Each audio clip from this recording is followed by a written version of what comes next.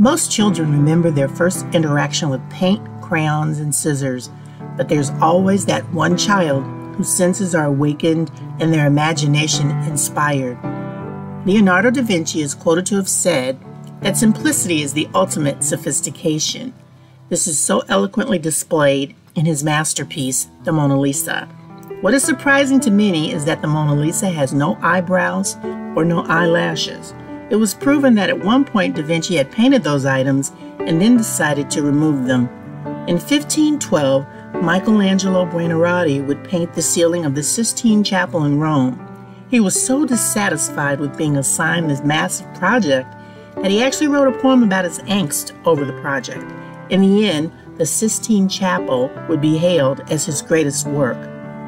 Banksy, a renowned graffiti artist, paints in secret. He has created some of the most amazing artwork using existing architectural structures to enhance his work. Here is some of his work on a wall in London. While Banksy has chosen not to disclose to the world who he is, his work sells for millions of dollars. Art heals. Just ask George Braque, a 20th century French artist who once said, "Art is a wound turned into light."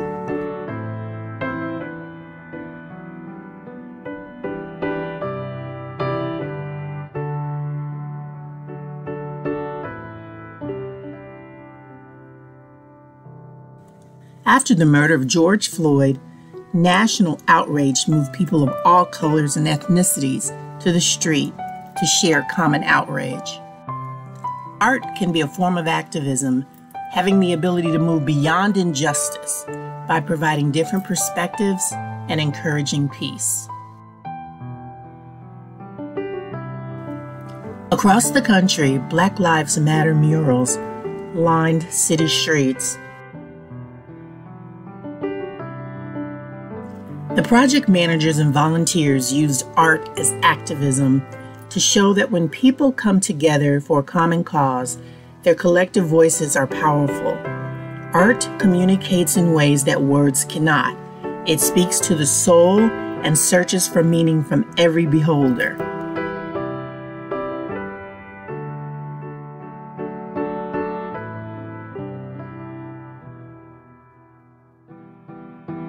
Today, we will meet an accomplished artist whose story is compelling and whose work is inspiring.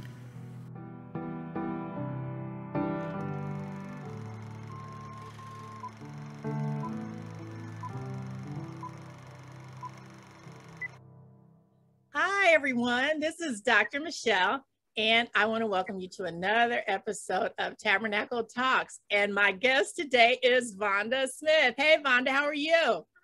Hey, hello, everyone. I'm great. How are you?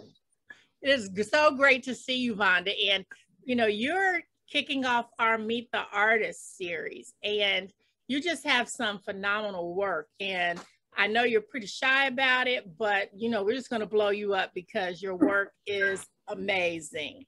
I guess probably the obvious question that everybody's going to want to know is, why did you decide to become an artist? Well, becoming an artist wasn't necessarily my idea. I guess it basically predates back to kindergarten.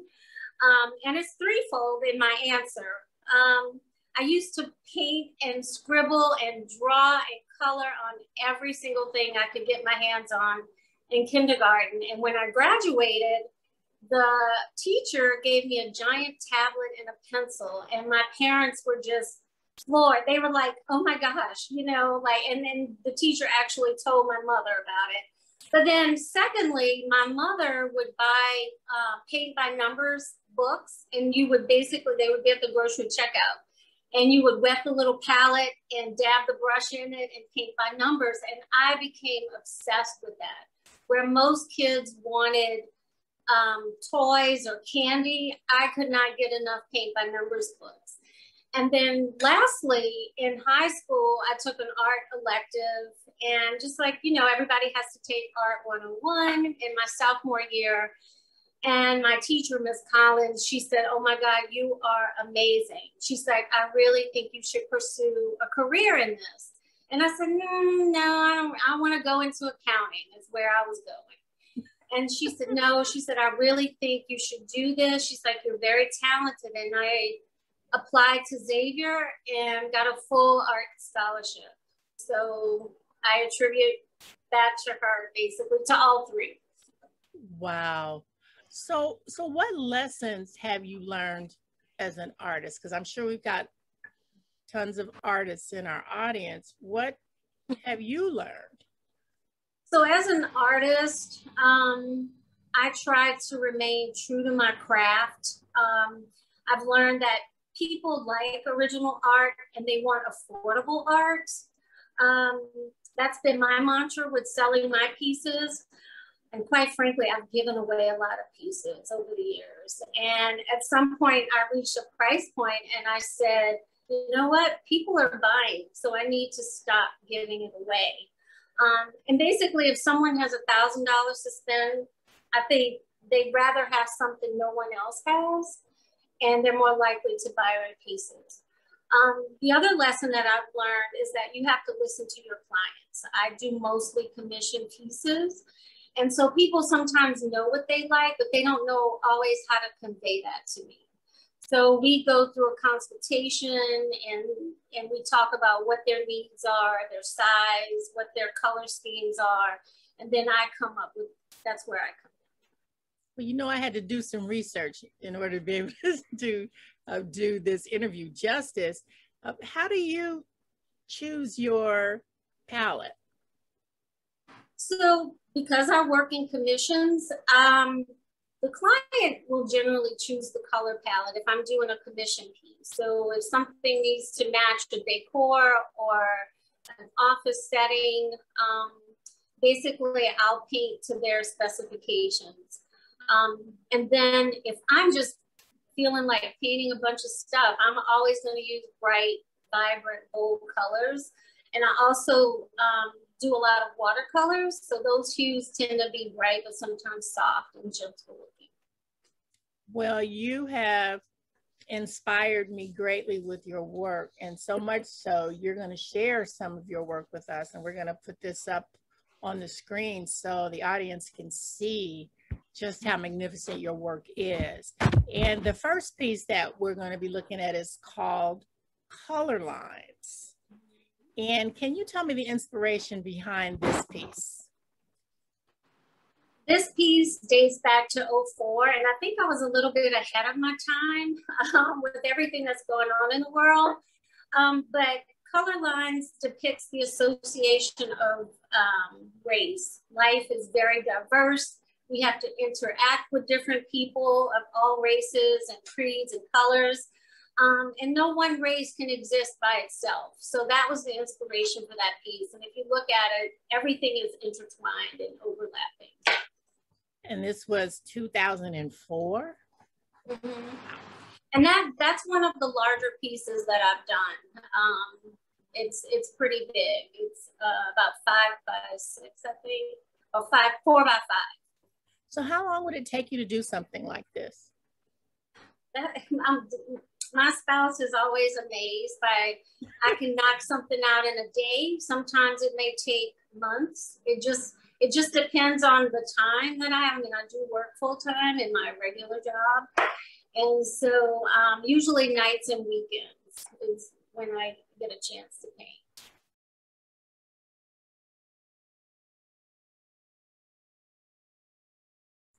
So growing up in New Orleans, you know, the oak trees and the moss in the South is pretty much everywhere you go. And I used to, as a kid, climb some of those trees and think about, oh my God, they're so beautiful, and how the branches would hug you when you sit there. You could sit there for hours and read or daydream.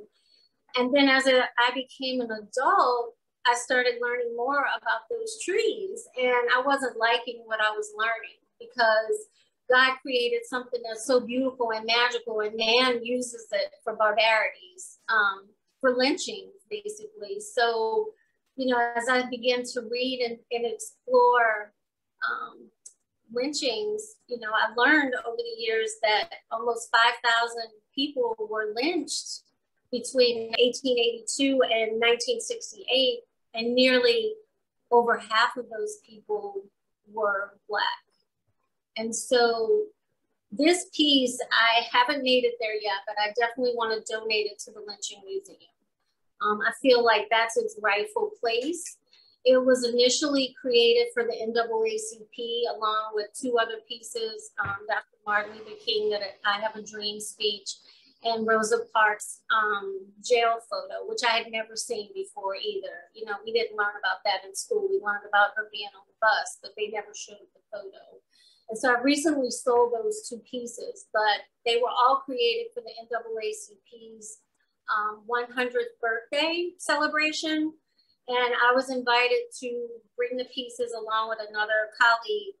And after we explored the cost for shipping, they basically said they couldn't afford it. So it was their loss in some ways, but the pieces remain in my collection. And I think the rightful home for that would be the Lynching Museum. Amazing. Amazing piece. Okay. Fritillaria in full bloom. Yes.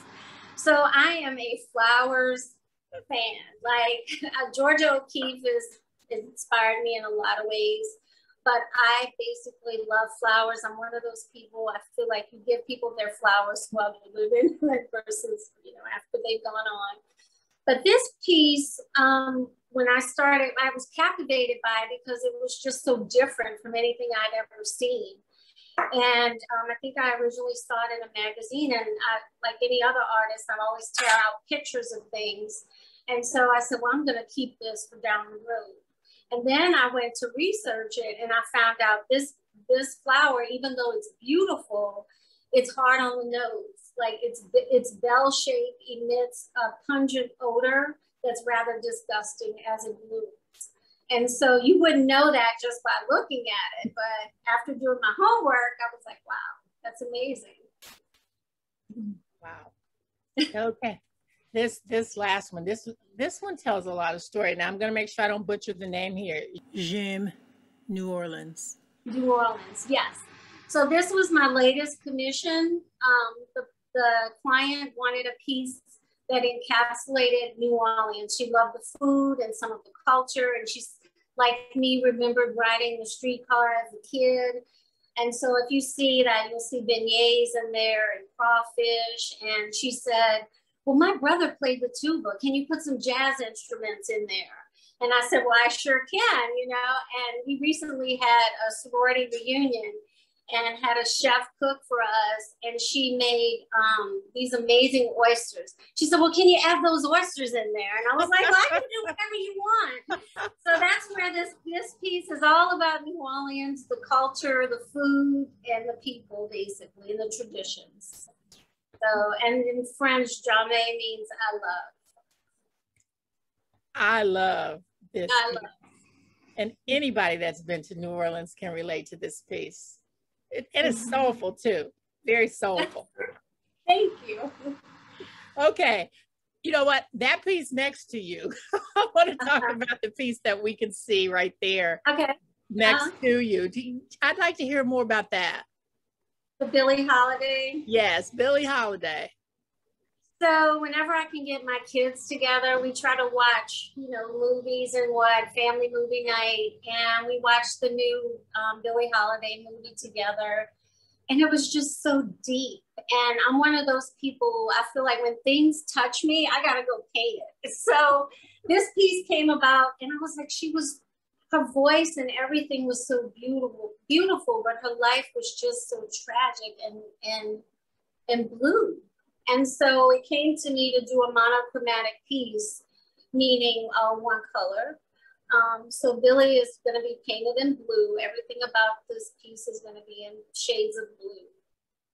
So wow, that's what it came about. And I already have somebody that said, if you finish this, I want it. So that's kind of where I am now. I'm like, okay.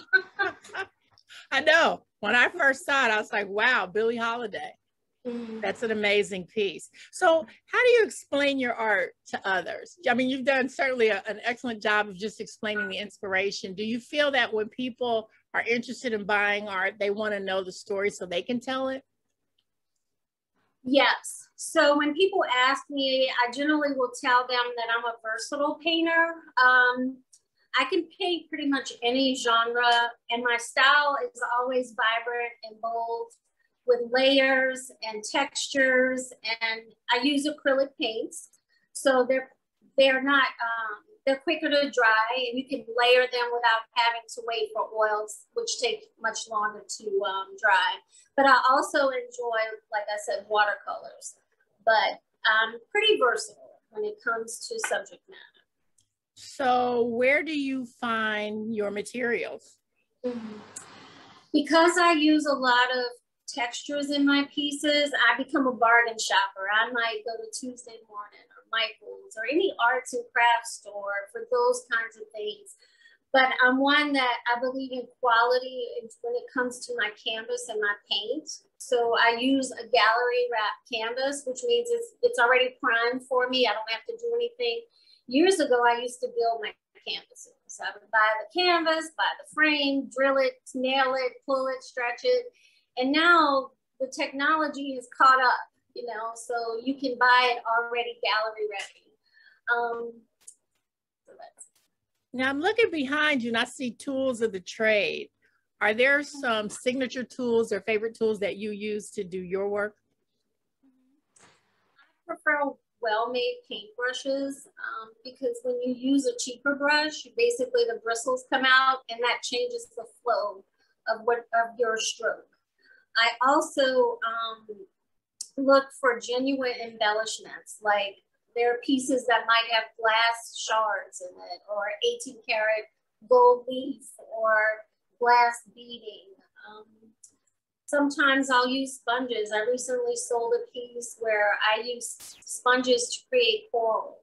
And then I've used leaves from the yard to make a school of fish. So it's all about creativity. Nature sometimes plays a role, and then the art stores and craft stores will play a role with the pieces. Because I personally want you to be able to touch it. That whole taboo about, oh, art is only supposed to be looked at.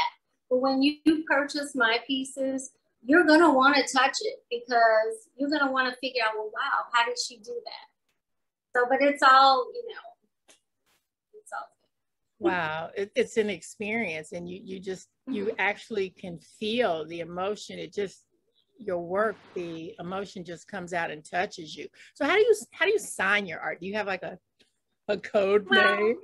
I kind of thought my first name was unique. So I do sign my first and my last name, and I usually put the year. But I also have learned to sign the back of the canvas frame.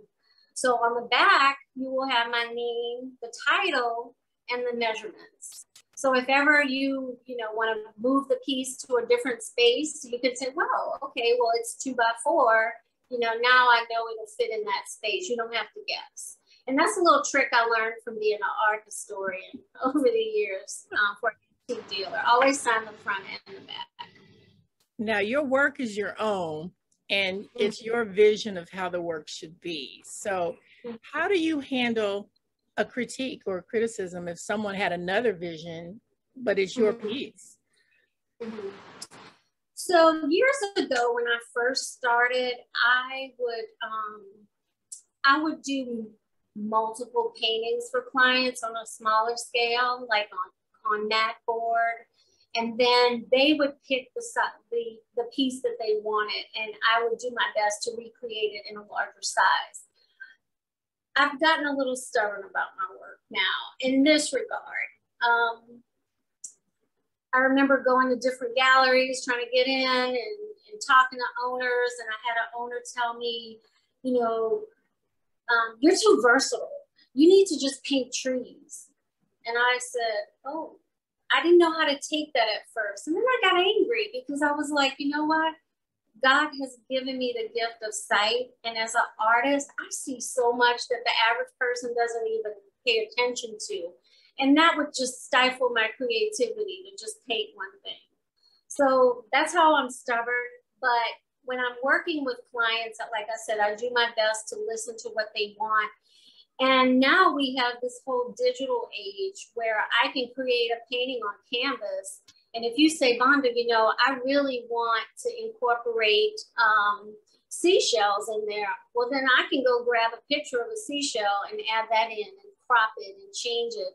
So it gives you a little more creativity with choosing how you want your piece to look. So I admire what you said about just remaining true to yourself in your work. And I guess early on you thought, okay, if I want to be part of the mainstream, I'll just paint what sells.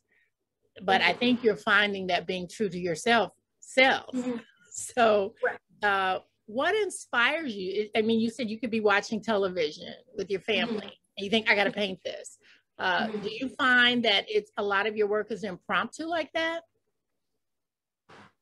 It used to be, and now I'll give you an example.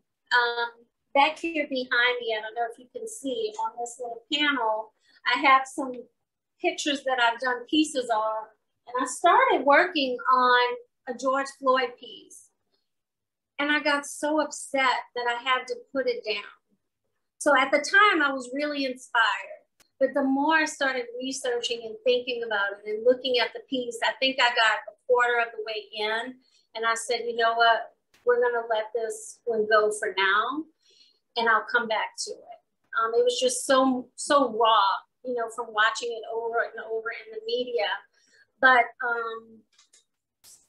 I don't know. I think I just have to be true to me. I know some artists will make concessions with their work and just do mass appeal. And I feel like the buyer loses out in some ways, because not that it's not original, but when you do a mass production, it loses its value, because the more you produce, the less value it has, if that makes sense.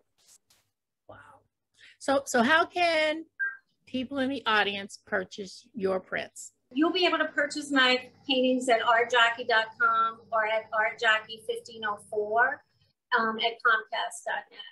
And then, or you can call me. Everything's up on my website. You can contact me. You can email me. And if you don't see something online, I'm always available to create it.